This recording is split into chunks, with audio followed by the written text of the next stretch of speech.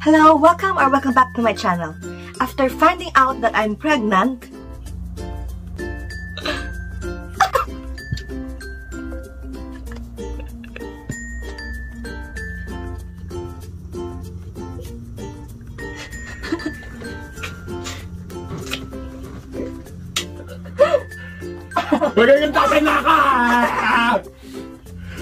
a lot of thoughts, questions, worries, concern came to my mind.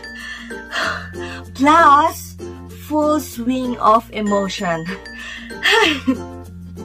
But I think that's a natural, normal initial reaction, especially during first-time pregnancy.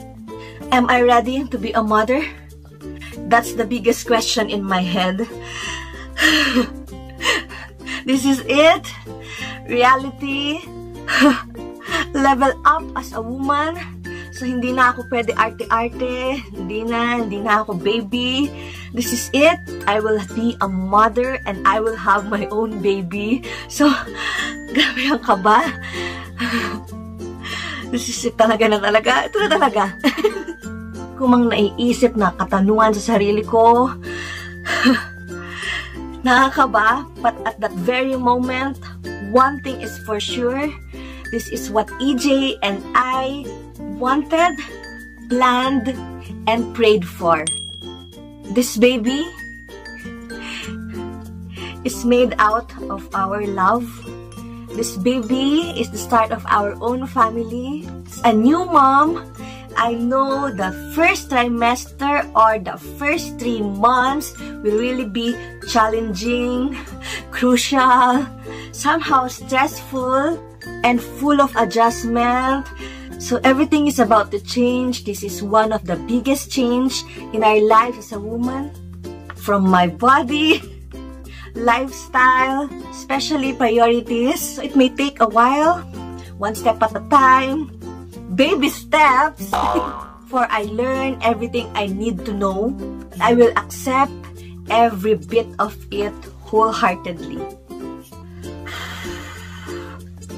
I can process this big transition in my life slowly but super surely.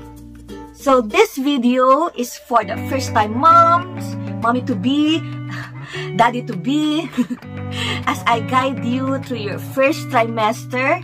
So, ito talaga, very special video na ito. This is not just for me, not just for the views, but I want to help every woman na magte-take ng first step sa kanilang pregnancy. Sharing with you the things I learned during the first 3 months, the do's, don'ts, changes, and some tips. First things first, schedule an appointment with your OB-GYN.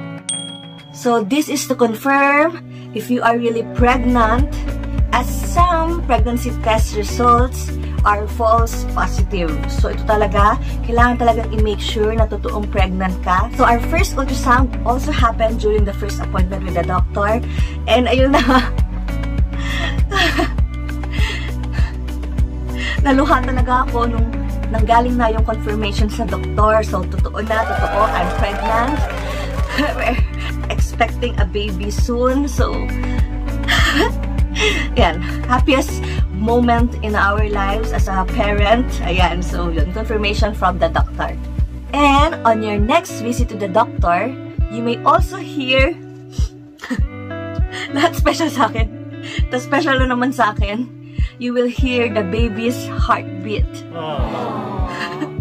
Memorable talaga sa akin nung narinig ko na yung heartbeat ni baby. Ayan, naiiyak na naman ako. Ayan, every time na may progress yung development ni baby, nakakaiyak talaga na sure na may buhay sa loob ng tummy ko, di ba? Ang special talaga. Ayan, malakas. Take prenatal vitamins every day, okay. So I was prescribed 3 vitamins to take daily. Multivitamins, calcium, and folic acid. Ayan, so dumagdag na siya sa daily routine ko. May pang umaga and may pang gabi. Ayan, so bawal kalimutan ng ito. Oh. Kailangan talaga inumin siya daily. Another one to add in your daily routine now as a mom is by drinking mommy milk, maternal milk. So the doctor will recommend you to drink maternal milk to help support our immune system, reduce risk of anemia, supports mom's calcium, provide essential pregnancy nutrients, increases chances of baby's normal growth and development, and many other benefits. The milk I'm taking since the beginning is Mom in chocolate flavor. Hiyang ako, everyday naman yung bowel movement ko. So, it is easy to drink. Loving the flavor, taste until now. Hindi ako nagsasawa. Ang dali niyang inumin everyday. So, Mom every breakfast or pwede rin before bedtime. So, for me, I highly recommend Mom chocolate. Ayan. Next, ito talaga, it's a must, eating healthy food.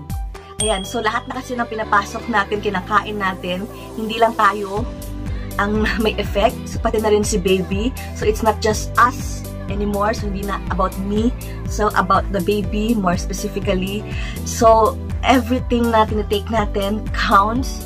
And sana, ayun, careful tayo sa ating mga kinakain. So, focus on essential nutrients as a healthy pregnancy diet, promote our baby's health and development. So, consume plenty of fruits, vegetables, whole grain, and lean protein. Ang food lang na kinikrave ko, madalas, ay pagkaing Pinoy. So, diba, ang dali lang. Ang gusto ko lang talaga specifically ang sabaw. Kasi I lived in Singapore for 2 years. So, medyo nag-crave talaga ako ng pagkaing Pinoy, gawa ni Mami, luto ni Mami, lutong bahay. Ayan. So, that includes sinigang, putsero, tinola, nilaga. Ang sarap. Ayan. So, thankful naman ako sa mom ko na handa siyang pagsilbihan ako, paglutuan ako. And then, my sweet in-laws, ayan, sobrang sweet. They always provide me with fruits. And, nakikrave din ako minsan like taho, ganyan. Forget to drink lots of water. So, during pregnancy, we should take 8 to 12 glasses a day. Water has many benefits. So, it aids us in our digestion, helps form the amniotic fluid around the fetus. It also keeps the blood properly hydrated, making it easier for the heart to pump. It also reduces the risk of cramps. Ayan. So, parang nasa natin yan pag buntis tayo. Importante talaga na lagi tayong hydrated. Another thing that I did during the first week I found out that I'm pregnant, ito medyo techie side, modern day touch na, is by downloading pregnancy app. So for me, I downloaded the Asian Parent app, but you may also find other applications that you may want. Nag-download ako ng madami, pero ito talaga yung hindi ko dinelete kasi nagustuhan ko yung features niya. Basic lang na kailangan ko nandoon lahat. First use ng app is tracker of our weeks. Ayan, pregnancy weeks. Ayan. So, kasi nga para aware tayo kung ano na yung natin, journey, ano na yung steps, ano na yung kailangang gawin, in which week. Ayan. So, importante din na kontrolado and manage natin and minomonitor natin kung anong week na tayo.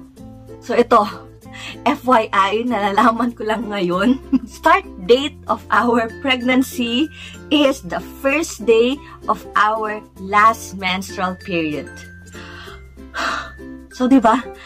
Weird, but even before you're trying to have a baby with your daddy baby, so dun na nagka-count pala. Yun, doon ko lang din talaga nalaman.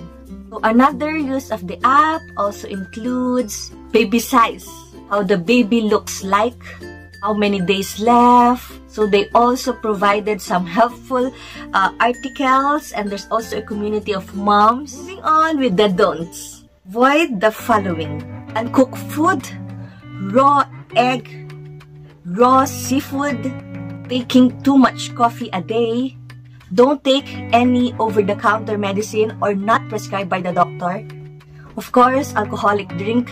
Ito, konti lang, wala. No amount is safe, no percentage is safe for your baby. So talaga ito, stop talaga. Smoking, please stop. Strenuous activity and yung mga bonggang exercise, iwasan din. Ito talaga. Don't announce it yet. Either to the public, friends, social media. So, tiis muna. Preno ka muna sa excitement. So, eto talaga. Hinintay ko talaga mag 4th month bago ko in-announce sa Facebook, Instagram na buntis ako. So, may alam lang talaga yung immediate family ko, family ni EJ. Ayan. So, and some closest friends kasi hindi ko kayang. Kasi ang saya talaga na buntis ka, di ba? So, hindi mo talaga ma-contain, ma-hold yung excitement mo na gusto mong ipag-share sa buong mundo na buntis ka. Pero, ayan. So, enjoy mo na lang yung pagiging pregnant to yourself. Because, as they said, yung mga matatanda din, a lot can happen in 3 months. So, dapat sure na sure. Ayan. So, kasabihan din, tradisyon, ayun. Just follow na lang din. Changes in physical. So, during the first trimester, our boobs are really tender, bigger, painful, intense, sensitive, all because of hormones. Ayan. So, yung nafe-feel nating tenderness during my mens, ito talaga, times 10, times 100. Ayan. This is also one of the first signs ng pregnancy physically. So, tenderness of our boobs.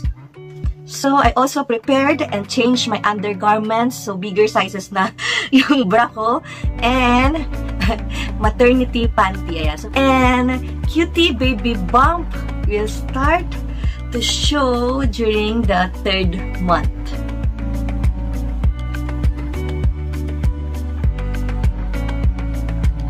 So, changes in our lifestyle, feelings, and routines.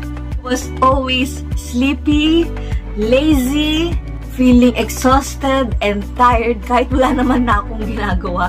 So, rest is a priority. So, take a nap when sleepy anytime. I also noticed my supersonic sense of smell and hearing. Also became emotional and moody. Correction, more emotional and moody. Kasi normal ata to, pero tumindi pa.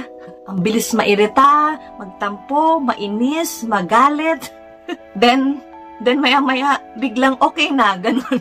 Understanding and patience talaga needed sa mga kasama natin sa bahay. And then, ang bilis ko magdrama kay EJ. Kasi nga, ayun, LDR kami. Ang hirap kasi, ayun, syempre yung drama-drama ko na first pregnancy, tas LDR kami. Ayan, so, ay, is because him working in Singapore is the best way that he can provide for our family. Morning sickness. But in my case, it happens during at night. So, para sa akin, I call it evening sickness. And that's it. Thank you for watching this video as I share my experience on my first trimester, on my first pregnancy. So let me know your stories, your experiences, your pregnancy journey in the comment box below. And I would really love to hear it from my co-mom. Oh, mom na talaga ako. Ayan, it's nice to be around with positive people, with women, not sharing the same experience. To 6 more months before we see the greatest blessing. Always take care, walk slowly. May we have a smooth and healthy pregnancy. Watch out for more mommy vlogs. Oh, may new content na ako. Thank you for watching and bye-bye!